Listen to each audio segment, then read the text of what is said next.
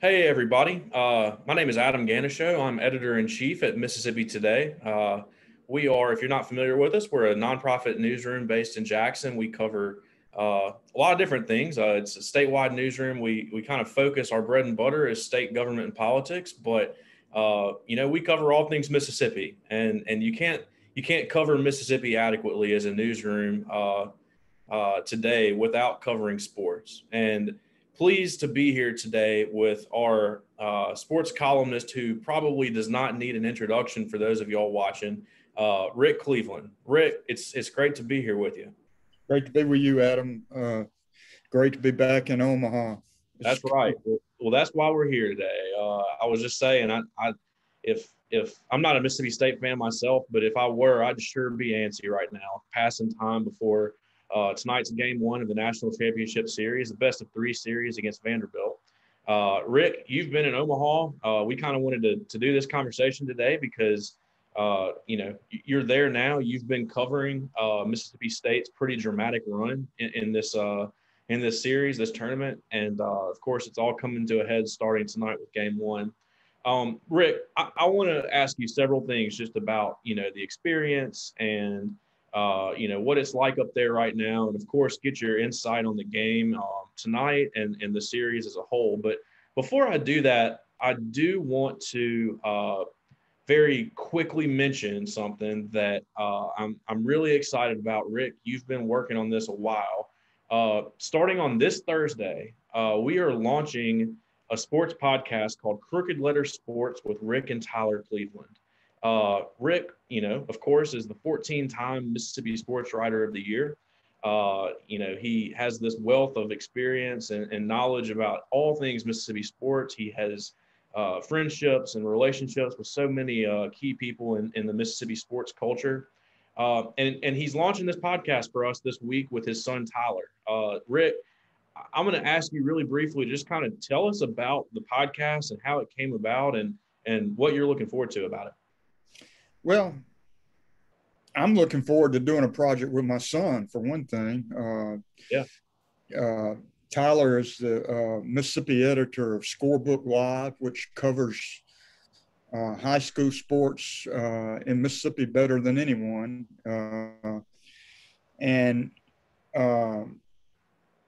We've talked about doing something like this for a long time. The opportunity presented itself. We're going to talk to a lot of interesting people on the podcast.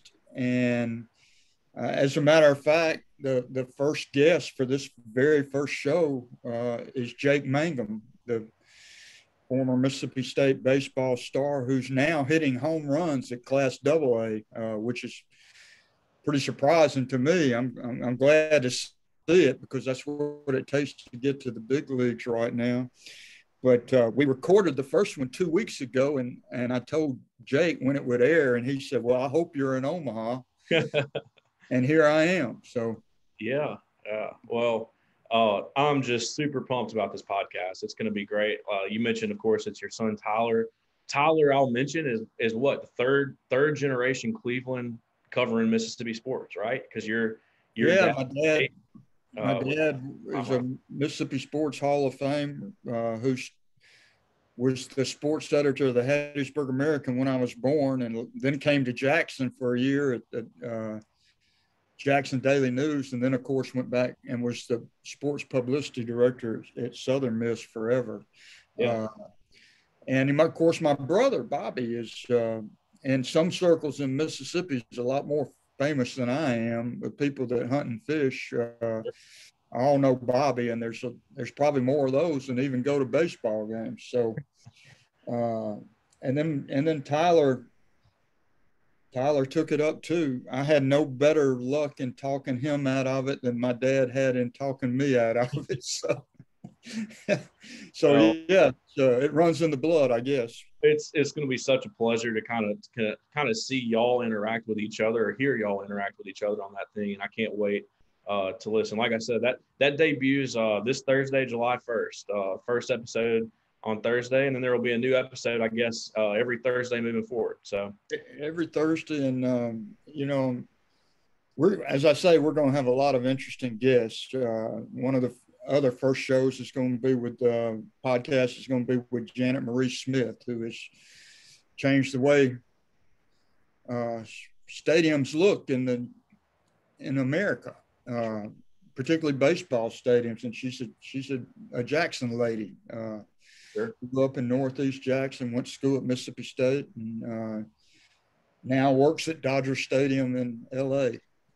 So she'll be on there. We're going to have lots of famous people, some people not so famous, but it's going to be fun. Sure.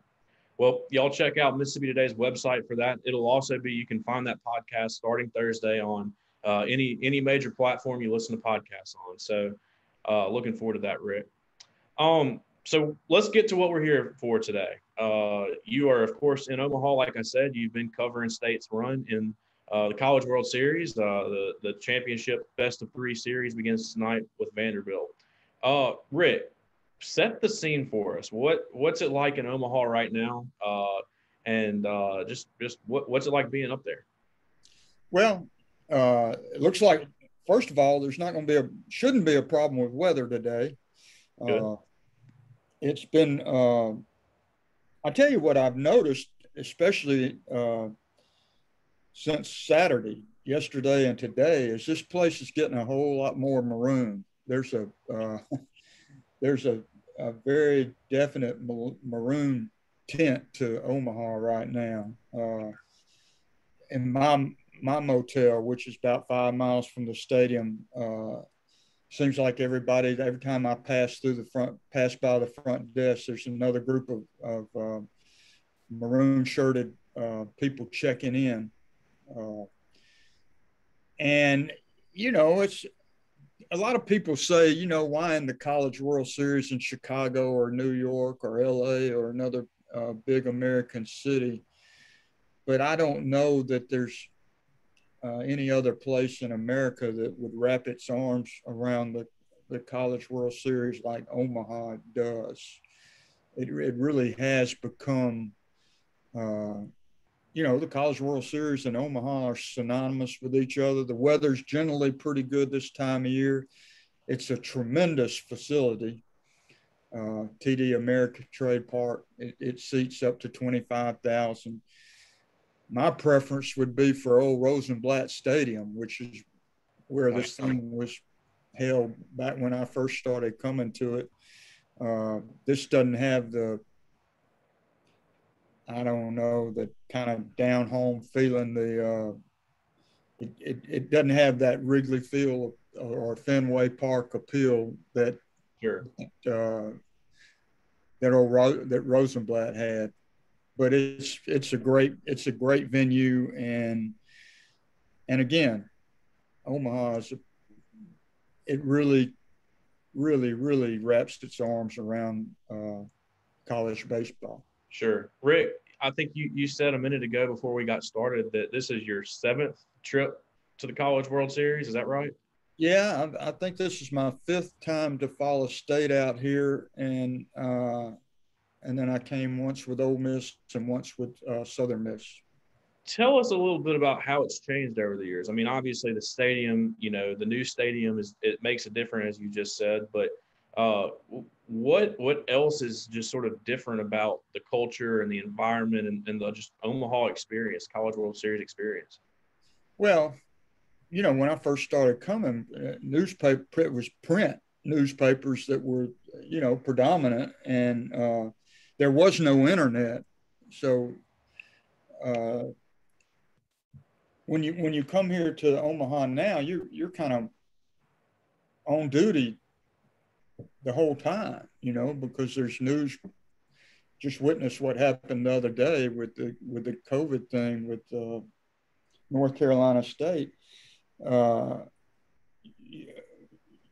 You're on duty 24 hours. I remember when we used to come out here when I was the columnist and Rusty Hampton was the beat writer for that covered Mississippi State for the Clarion Ledger.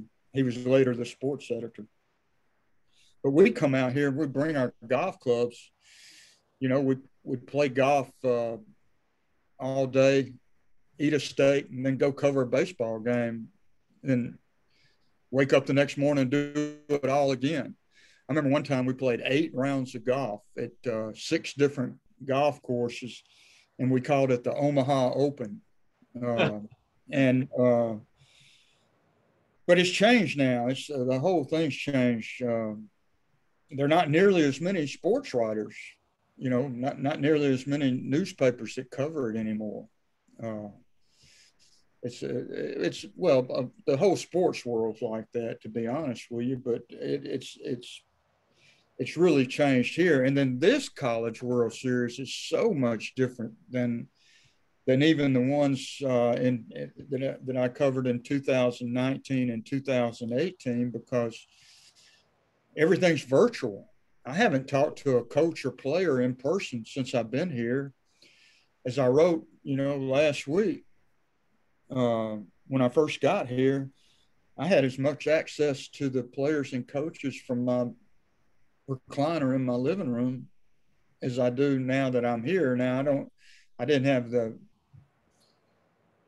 you don't get a sense of the atmosphere from your recliner that you do once you're out here, but it's just different. It's really different, and you can't talk to everybody you'd like to talk to. And I'll give you, for instance, when State had that terrific come from behind win against Texas Saturday night, ordinarily I would have really liked to have talked to Braylon Skinner, who scored the winning run. I mean, great story. Pinch runs in the bottom of the 9th inning, steals second base, and then comes home on a single. I mean, he can fly. He can really run. And I would love to talk to him, but he wasn't made available. And there are things like that you run in that you used to not run into. Used to, Adam, the locker rooms were open. Yeah. They'd have a certain players they'd bring out for a press conference, but you could also go in the locker room and talk to anybody you wanted to. And that's different. And makes it a little bit harder to cover. And I also think it's if I was a Mississippi State fan, I would have wanted to know what Braylon Skinner said, Oh yeah. As a special moment. As you wrote that night, Rick, I thought this was a great point, as you so often make. But you have to have good players, great players, to get as far in a College World Series like this. You got the big hitters that we know, you got the solid pitching, but you also have to have some surprises too. And that kind of leads me to, I think, asking you a little bit about this team, this Mississippi State team. Touching on some of, these past trips to Omaha, like you said, the 5 previous trips to cover State, once Ole Miss, once Southern Miss. How do you stack this team up with some of those other great teams that we know about? Well, the best college baseball team I've ever covered was the '85 Mississippi State team that had Will Clark, Rafael Palmeira, Jeff Brantley, Bobby Thigpen, 4 future Major League All-Stars. That's the best team I ever covered. And it goes to show, that team, more than any, goes to show what it takes to win out here. Because, as I say, it's the best team I've ever seen, best college team I've ever seen. And they got a couple bad breaks and got put out. You've got to be really good, which this team is, but then you got to be kind of lucky. And right now, Adam, the biggest break of the tournament, you'd have to say, has gone to Vanderbilt, which didn't have to use their ace to win to get in this thing. Sure. They've got a well-rested Jack Leiter tonight. I don't think anybody would want to face Jack Leiter in Game 1 of the College World Series, particularly when if you get to Game 3, who you're going to be facing then, Kumar Rocker. But you got to be good. You got to get the breaks. This team is I wrote back in March that I thought both State and Ole Miss had the talent to get here if they got the breaks and if they stayed healthy. Sure. And unfortunately for Ole Miss, they didn't. And State, for the most part, has. And the other thing about this State team that I think gives it a really great chance to win it is the experience. I mean, not many teams have as many players who have, as State does, that have played in 3 of these things. Sure. I mean, not only do they have that experience, but they can impart it to their teammates and kind of tell them what to expect and, what to do and what not to do. And when you've got guys that have, like they have, Tanner Allen and Rowdy Jordan, and, that's a big plus. Sure. I wonder a little bit. I mean, you kind of set the scene for us already. You talked about what it's like being in Omaha as a fan and as a sports writer. In your time covering these things and talking to a lot of the players who have been there, what is this like for them? I mean, they do have experience being in Omaha. Not all of them have that experience being in the championship series. I mean, what is it like stepping on that field for them tonight? What does that pressure really feel like for them based on what you've heard over the years? Well, for most of them, it's a dream come true. It's something they've been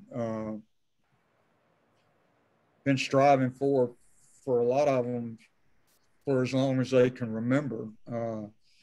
It's why they played travel ball all those years. It's why their parents, most of them, spent a whole lot of money to keep them in travel ball all those years. And it's a dream come true. I wrote last week, I don't think there's ever been a player who played here in Omaha who got it and appreciated it like Rusty Toms, who played on the 1998 and 99, or it may have been 97, 98. But those 2 years that he played here, I've never seen another player embraced like he was by not just Mississippi State fans, but Omaha fans, just College World Series fans who really did embrace him. I mean, you had the whole left field seating area out there chanting "Rusty, Rusty, Rusty," and then I've never seen a player who got it, who captured the moment, who really understood how special it all was as Rusty did. And he's, by the way, I've talked to him. He's driving into Omaha anytime now. In fact, we may be able to get him on one of these later in the week. Yeah, that'd be great. I know many fans would appreciate that. Again, myself, I'm not a Mississippi State fan, and I didn't know that full story until you wrote about it, I guess, a couple of years ago, Rick? And, there's been some follow-up this year to it. Yeah, I wrote about it, of course, back when I was at the Clarion Ledger in 98. Of course, yeah. I wrote an awful lot about it, and then I've brought it up a few times since then, but then I wrote an extended piece, I guess, a couple years ago. And yeah, it's still special. It still brings hackles on my neck when I think back to him running out to left field after the thing was over and State had been eliminated and just basically starting stripping down and throwing stuff up into the stands. It was really one of those moments. Yeah. Well, that's some great storytelling. Hopefully, we can get him on one of these Facebook Live events this week, like you said. So let's talk about the game tonight. You mentioned, of course, State has to face Jack Leiter, who I'm a big Red Sox fan, and I think the Red Sox have the 4th pick of the draft this year. So I've been watching closely to see, where these really, really good college pitchers are going to go in the order. I don't know that Jack Leiter is going to still be on the board in the MLB draft next month by pick number 4. That's a big deal. But tell us just a little bit more about tonight's game and what you're expecting to see. Well, uh, there's several things to watch for. State has to lay off Leiter's breaking stuff when he throws it in the dirt, and which he often does. And a lot of people can't lay off of it because it comes up there until it gets real close to you. It looks like a fastball, Yeah. and then all of a sudden it just disappears from sight. He's terrific. If he's got command of his stuff, it's really going to be tough. The other thing to look for is whether Christian McLeod has his best stuff. He's fully capable of doing it. He's done it before. He's had some games where he looks like a high draft choice himself. I'm talking about the left-hander who's going for state. And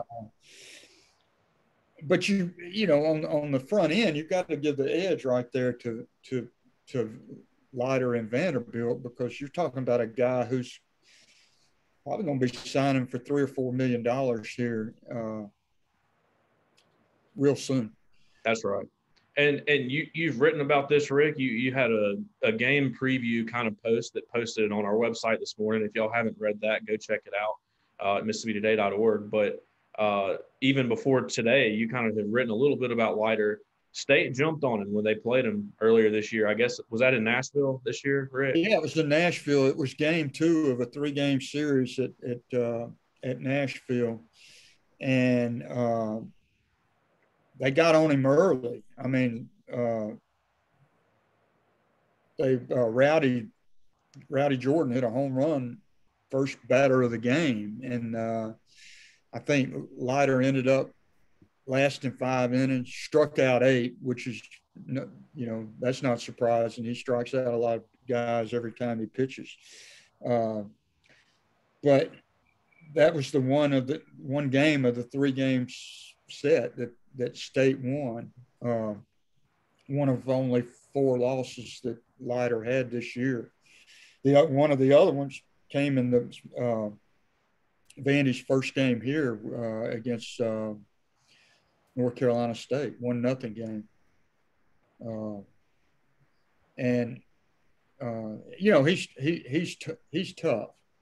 But again, guys like Tanner Allen, Rowdy Jordan, they've seen him before. They've had some success against him. I think Logan Tanner also hit a home run against him in that game at Vanderbilt.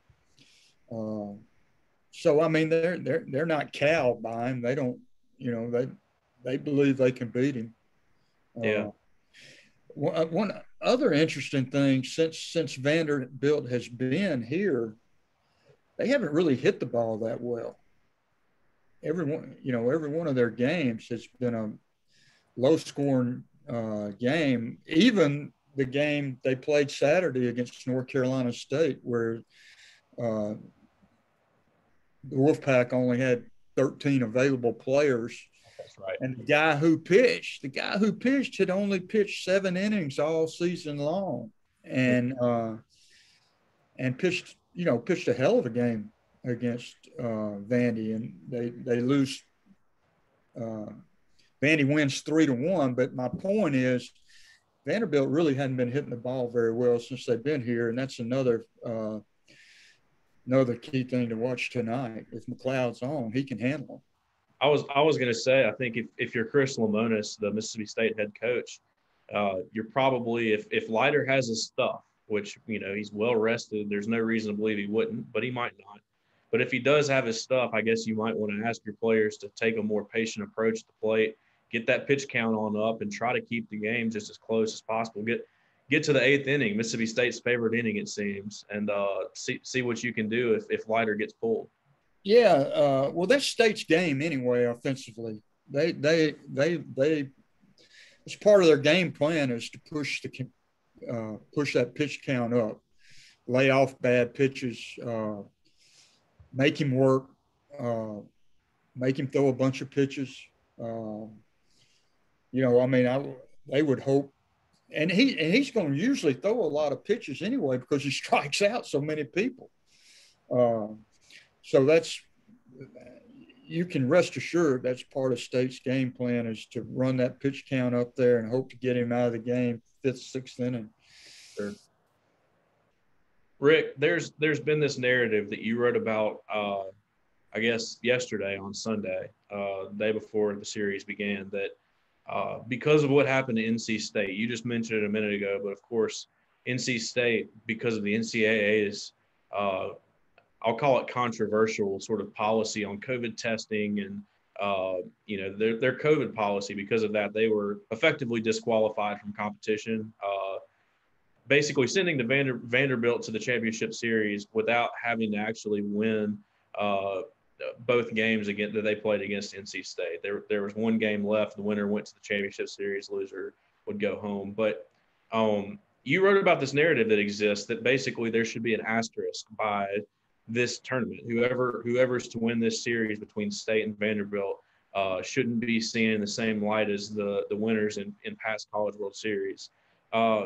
Rick, I'm not gonna rehash your argument there. Tell us what you think about that narrative. Well, where Mississippi State is concerned, I just don't buy it. I mean, how could you put a asterisk beside this thing if State should go through and win it? I mean, what happened to North Carolina State, in my opinion, has made it harder for Mississippi State to win. My goodness, now you're not just facing one well-rested top 5 draft choice. You're facing 2. I'm like everybody else, including Chris Lemonis, and maybe everybody else except Vandy fans. It borders on tragic what happened to North Carolina State. They were a Cinderella team, if there ever has been one. They started 1-8 in their own conference, the ACC.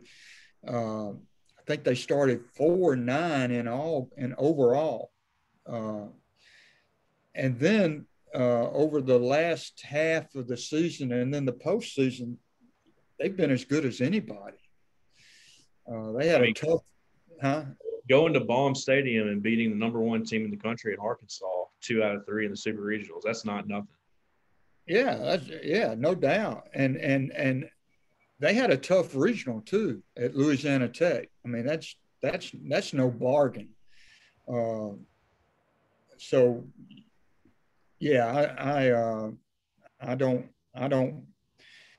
I hate what happened to North Carolina State. And you could understand maybe putting an asterisk by it if Vanderbilt happens to win it, although they had nothing to do with what happened to North Carolina State either. Sure. We had these rules, we had these protocols coming into the tournament. Everybody knew what the rules were. This isn't the first time this has happened in NCAA competition. It's happened to Virginia Commonwealth in the NCAA basketball tournament. It's happened to hockey teams. It's happened to, I think it happened in soccer as well. But it's happened before where COVID, bad COVID test, and then the contact tracing that's with it has made it impossible for teams to play. And, Adam, I've written it, and probably you have too. I mean, COVID's affected every facet of our lives over the past 18 months. And sadly, it's now had a terrible, terrible effect on the College World Series. But to me, it would not diminish whoever wins this thing. It wouldn't diminish their achievement. It's just sad that it happened that way. Sure. Well, you're right. It is sad. I think it's sad for college baseball in general. certainly sad for that team and their fans and coaches, and just can't imagine that heartbreak. But we are where we are, Rick. To your point, I mean, everybody was subject to the same rules. Mississippi State certainly earned their way to where they are now. Vanderbilt is, I would say, as the reigning national champions, they're worthy of at least being here. So it should be a great series, Rick. We're right at 30 minutes. I think we'll cap it here. Any parting thoughts, Rick? Any other anything else you want to mention before we let you get to it? No, I mean, I appreciate people joining us, and I hope they'll keep up with the coverage we're providing on MississippiToday.org. That's right. That's right. Rick, you're writing after every game. You've been writing before every game too now. So plenty of coverage of this Mississippi State run in the national championship series. And yeah, and I'll just reiterate one more time before we go. Starting Thursday, Crooked Letter Sports, a new Mississippi Today podcast with our esteemed guest today and sports columnist Rick Cleveland and his son Tyler. Going to come out every Thursday starting July 1st. Y'all follow along wherever you get your podcasts. So, Rick, thank you so much for this. Very insightful as always. Thank you so much for your great coverage, and take it easy. We'll be watching tonight. Okay, buddy. Take care.